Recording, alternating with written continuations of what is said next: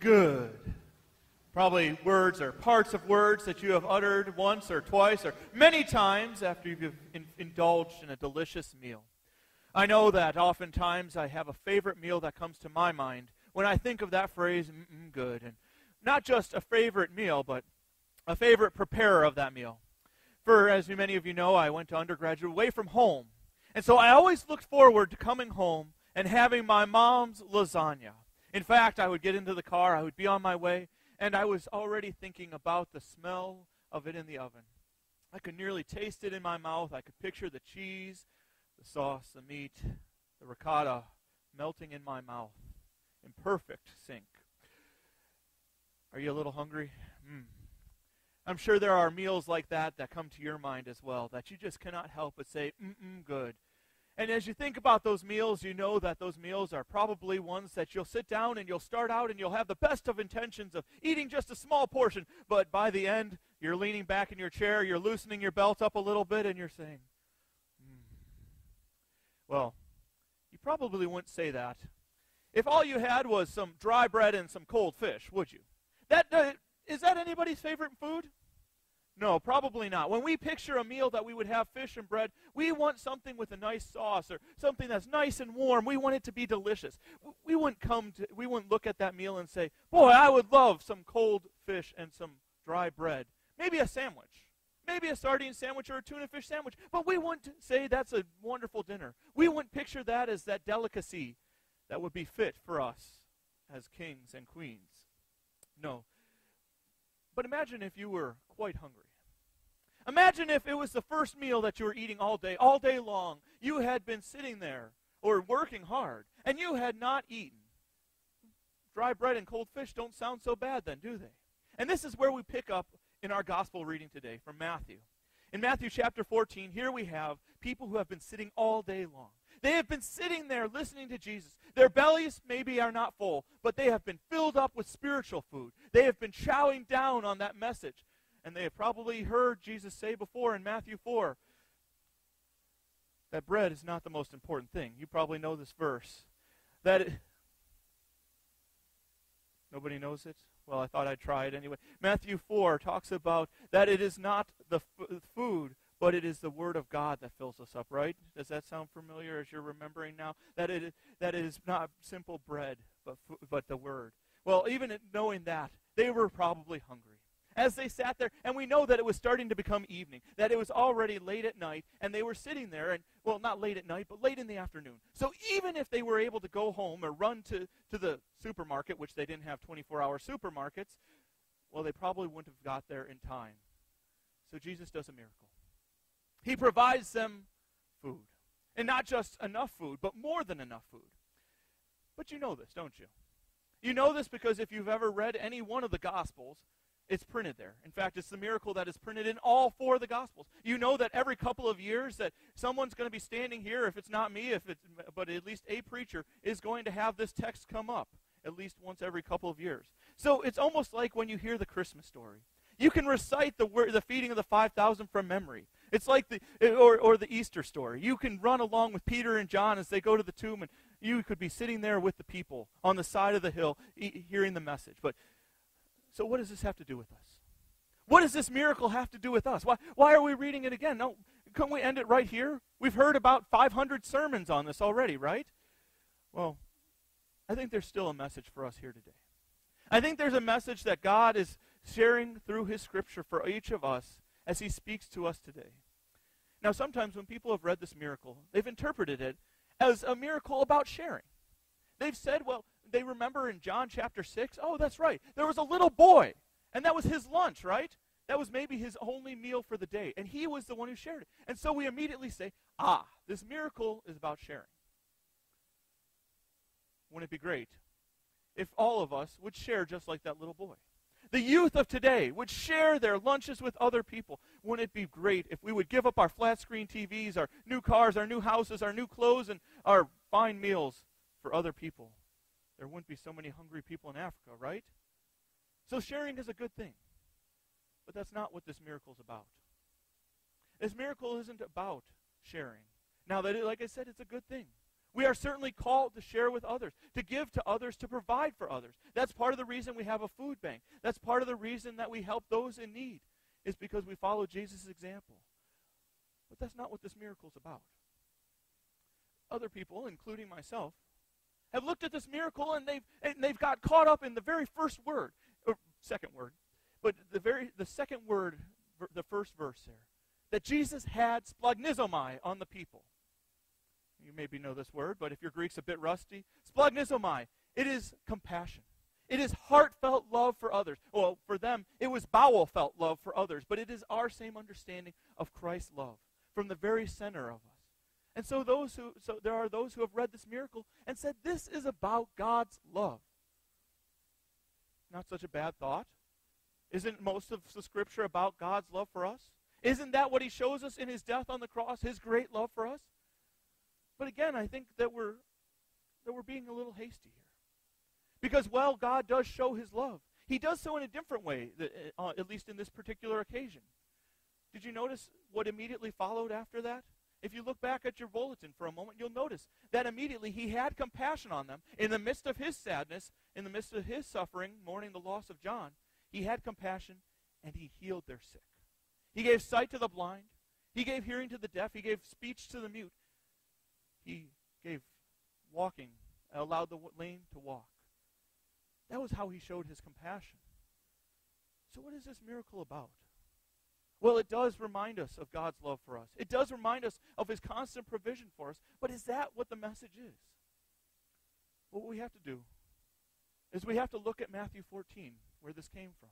We have to look at Matthew 14. We have to look at all of the Gospel of Matthew to realize that this miracle isn't just about sharing. It's not just about compassion. Yes, those are elements of it. But that is not the main point. We have to look at this miracle in the context that it was originally given. If you look at Matthew 14, you'll notice immediately before that, you have the retelling of the death of John, his execution, Jesus' own cousin. Certainly something that would be weighing on his heart. He goes off to a quiet place, but not to run, not to get away from those who might want to capture him, but to mourn. Immediately following the feeding of the 5,000, after he does this great miracle, he does another great miracle. He walks on the water. So far, maybe you're not seeing the connection. Well, let's look at the broader context of Matthew. Let's look at Matthew in general. Now, Matthew, if you remember, was written to a crowd of Jewish converts. These were people who were waiting for who? The Messiah, right? They were waiting for the Messiah, the anointed one of Israel that had been promised in Genesis chapter 3. These were people who had been waiting their whole lives, whose parents had been waiting their whole lives, whose parents had been waiting their whole life for the Messiah. And so Matthew is revealing to them that the Messiah has come. The Messiah has come and he has conquered death. The Messiah has come and he is not just any person, any man, but this anointed one is God himself. God himself who took on human form. And so when we see Matthew chapter 14, when we look at the broader context of Matthew, we see that Matthew is showing us our Savior. He is showing us that our God came to us in a fleshly form. He came to us incarnate, that he came to us and he did miracles among us to show us his power. Show us that he was not just like God. He was not just a part of God, a form of God. He was not just a look-alike, but he is God among us. When Jesus fed those 5,000 people, he showed to them that he was God, that creation was under his command, that although he had taken on human form, he had not given up his godliness, and he couldn't. He couldn't give up his godliness. Because as we read further along, all of a sudden we get a little bit further into Matthew, and we see that Jesus was taken and he was crucified for our sins. And not just anybody could do that, could they? It had to be God himself. Because we are imperfect. We are sinful people. We are people who have broken God's law time and again. We could not die on the cross for ourselves. We could not give our lives for ourselves. But God could. Jesus Christ, our Savior, could. He could give his life so that we might have life. This miracle shows us that God came. Every week, almost every week, we confess the Apostles' Creed and the Nicene Creed, don't we? And in the Nicene Creed, we say that phrase time and again, don't we? One substance with the Father. So important for us to know that. So important for us to remember that it is God. That Jesus Christ, 100% man, 100% God, gave his life for us. 100% man had to take our place. 100% God had to be sinless and holy. And in that feeding, he showed 100% God. As he walked on the water right after this, he showed that nature, that all creation was under his control. He showed that he was powerful enough to defeat death. Now here's the Lutheran side of me coming out a little bit. But I don't think you could miss this. But did you notice right there at the end? We heard a very familiar phrase, used a little out of context for us, but in Matthew 14 we see right at the end, as he was breaking those loaves of bread, he blessed them, didn't he? Well, I don't know about you, but like I said, as the Lutheran in me comes out, I cannot help but see the parallel with the Lord's Supper there. I cannot help but look and see that, again, we see the God's provision for us, that we see not only did he come and take care of our needs, in our spiritual needs in that way, but he continues to take care of them each day. And he continues to, every time we come to that rail, every time we go up to communion and receive God's precious gift of his supper, his body and blood, we are again receiving that sustenance. We are receiving that strengthening of faith. We are receiving him. What a gift to us. What a gift to us as he gives himself to us, his own body and blood. As he breaks that bread for us, we are reminded of that Last Supper. As he broke that bread for the people, they didn't know it was yet to come. But for them, they saw that God's provision was there. And so it is not just a spiritual provision, though. But as we do say each day in the Lord's Prayer, give us this day our daily bread. We're not only lifting up to God our prayers for food or even for bread, but for all of our needs, aren't we? We know that our most important need was his death on the cross and his payment for our sins. But even beyond that he gives to us beyond that. Our needs, physical, our emotional needs each day. And sometimes he does it in strange ways, doesn't he? He does it in ways that we don't expect.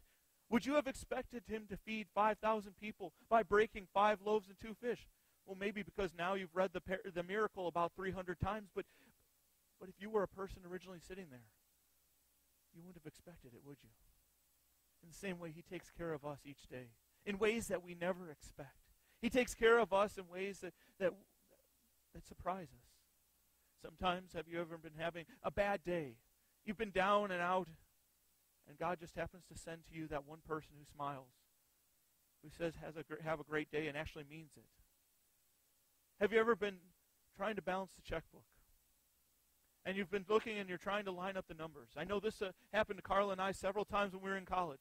We were trying to line up the numbers, and they just didn't line up, and then out of nowhere, God provided us what we needed. See, God does it in ways we don't expect, doesn't he? He does it in ways that reassure us that it is him. That he's the one providing for us. That he's the one caring for us. He's the one who's sustaining us each day. He's the one who's created us. He's the one who invites us to come to him. When we're thirsty, when we're weak, when we're hungry, to come to him. To be filled up and to be made full. And that sustenance is there each day. Each and every day until the last day. And this is a really beautiful part. Because on the last day is when we are going to break bread with him at the marriage feast. On the last day is when we are going to sit in his presence. And he is going to break bread, and he's going to bless that bread. And we are going to taste and see that the Lord is good. Truly, a meal fit for a king. A meal prepared by the king. For us, his children. Let us pray. Lord, we thank you.